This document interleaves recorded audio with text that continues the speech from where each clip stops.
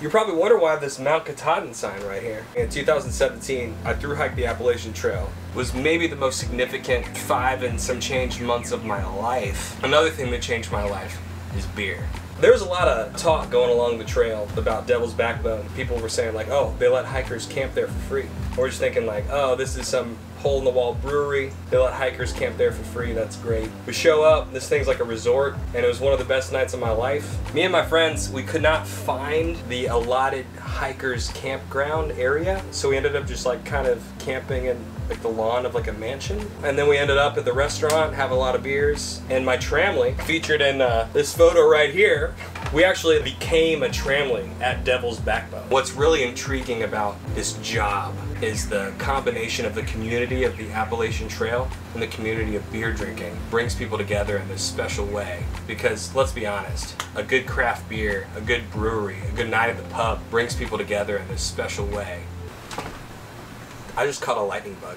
A lot of people that hike the Appalachian Trail find themselves in existential, life-changing moments that lead them to this life-changing experience. 2015, my life is worse than it's ever been. 2016, I discovered the Appalachian Trail. Spent a whole year saving money, losing weight, in order to get myself in the position to thru hike the Appalachian Trail in 2017. March 17th, my 26th birthday, I embark on a thru hike of the Appalachian Trail. September 7th, I finished that hike. I've spent pretty much every day of my life since I finished the Appalachian Trail thinking about when I did it, missing it, wishing I could do it again. When I did that trail, I put it all out there. I used all my money, I sold all my things. It took me almost 6 months to hike the Appalachian Trail, but I dedicated a solid year before that to preparing myself to do it. There's not a day that goes by that I don't wish I was back on that trail. The Appalachian Trail changed my life.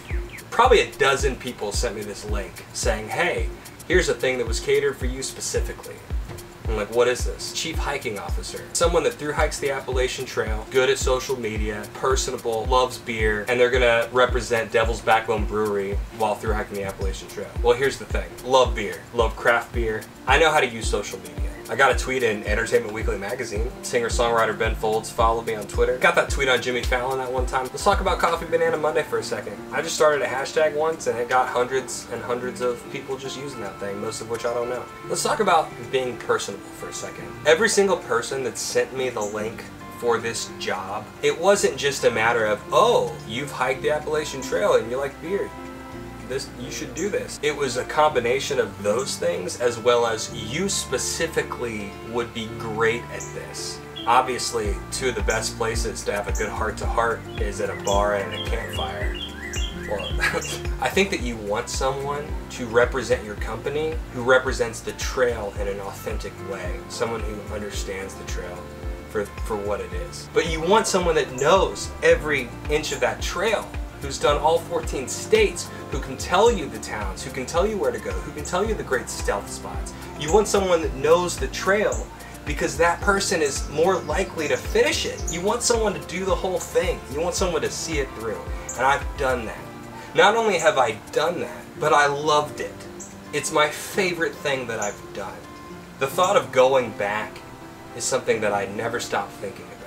A good friend of mine from the trail, Action Jackson, he's a triple crowner, did the PCT, the AT, and the CDT. He said it's the hardest, simplest thing he's ever done. And he said it's hard because it's hard. It's not easy. A lot of people quit for a reason. You need someone that knows that and wants to do it again. He said, I loved every second of the trail, even the ones I hated. And I can honestly say that that's how I feel. I loved every second of that trail, even the ones I hated. But if you can find someone that's done it and wants to do it again and represent your company well, you want someone that knows that. And I can honestly say I do.